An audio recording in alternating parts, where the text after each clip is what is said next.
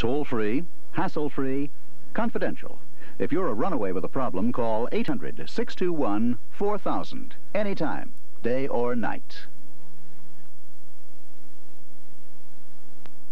This morning, Harry Reasoner, Jane Pauley, and Howard K. Smith will not appear on this show.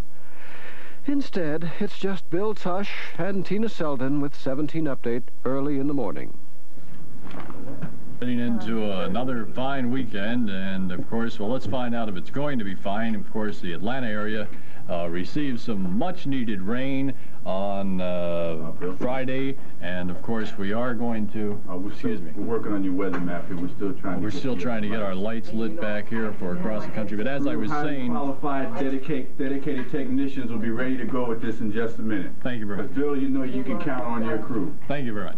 But as any time to get the light fixed. As I was saying, we did have some rain on Friday, and of course, I did go over the forecast, and I noticed that it did call for the rain to end. That's true, and then what, a high around the 60s, and so all in all, we should be heading into a pretty good weekend, huh? Mm-hmm.